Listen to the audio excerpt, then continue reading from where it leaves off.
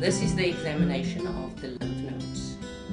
To do the examination of the lymph nodes, we need to do two examination techniques, which is inspection, where we visualize with a purpose using our senses, and then palpation, where we palpate using the sense of touch.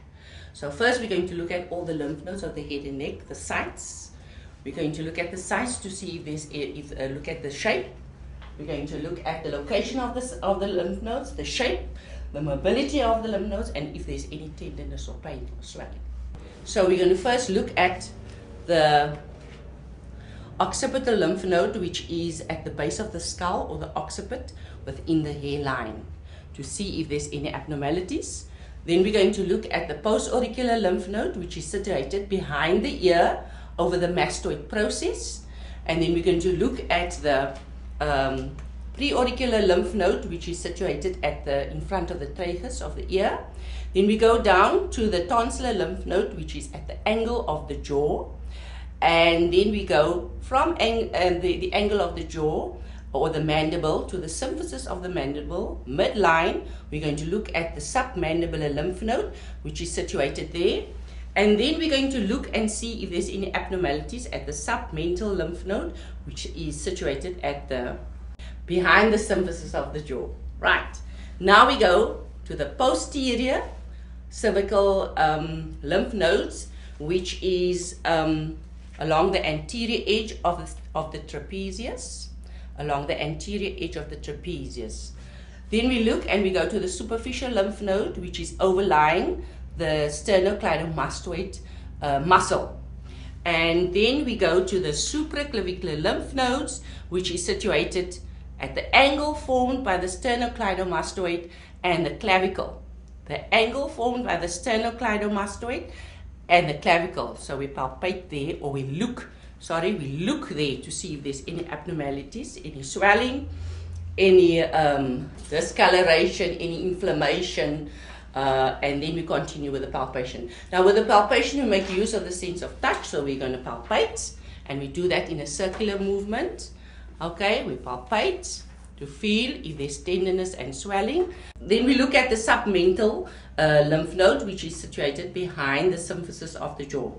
Then we go to the posterior cervical lymph nodes, which is situated along the anterior edge of the trapezius.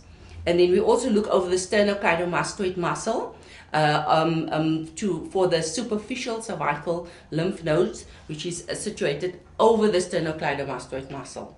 Then from there we go to the supraclavicular lymph nodes, which is in the angle formed by the sternocleidomastoid and the clavicle. The angle formed by the sternocleidomastoid and the clavicle. We look for any swelling, inflammation, anything that's abnormal. Remember, we must look both sides. We also look at the thyroid gland, the area where the thyroid gland is situated. We look if there's any swelling or any abnormalities. We also look, because you must remember, we must still look at the deep cervical lymph nodes, which is situated deep within the sternocleidomastoid. So we also look if there's any abnormalities there. And then we can start with the palpation of the lymph nodes. When we do the palpation, we start at occipital. As we said, it's at the base of the skull within the hairline. So we palpate. With palpation, we feel if there's any tenderness and swelling. Then we go to the post-auricular lymph node over the mastoid process, and we palpate over the mastoid process for any pain and tenderness and enlargement. In front of the tragus for the pre-auricular lymph node, palpate. Palpate means we must move the skin.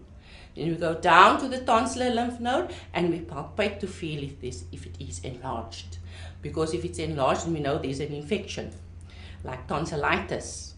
Then we palpate the submandibular lymph node between the angle of the jaw and the symphysis of the jaw. And then the submental lymph node at the symphysis of the jaw. Right. Then we go to the post-cervical lymph nodes, which is along the anterior edge of the trapezius, and we palpate. And then the superficial cervical lymph nodes overlying the sternocleidomastoid muscle, and we palpate. And then the supraclavicular lymph nodes, we palpate in the angle formed by the sternocleidomastoid and the clavicle. Then we go to at the back of the patient and we palpate for the deep cervical lymph nodes. You put your thumbs on the patient's back like that, so that you don't in the process don't choke the patient. So we put our fingers deep within the sternocleidomastoid and we palpate for the deep cervical lymph nodes. Okay, and in the same process we feel for the thyroid gland, even though it's not a lymph node, it's a gland situation on the cricoid cartilage. You put your fingers on the cricoid cartilage and alongside the trachea and ask your patient to swallow. Swallow please, patient. And if they swallow, you can feel if there is an enlargement going up and down. That will indicate that the thyroid is enlarged. But if there's nothing, you just feel the trachea going up and down, then you know there's no enlargement. Oh, if the lymph nodes is enlarged, for example, by the tonsillar lymph node, then we know that's an indication of tonsillitis. If the occipital lymph node is enlarged, that is an indication that there's an infection, for example, impetigo, which is infection of the skin, of the scalp. And also, if there is an enlargement of the postauricular lymph node, it could be an indication of otitis media or mastoiditis. And a submandibular lymph node, if that is enlarged, it could be an indication of mouth floor infections, herpes stomatitis, and posterior cervical lymph node, if it is enlarged, it could be an indication of systemic illness.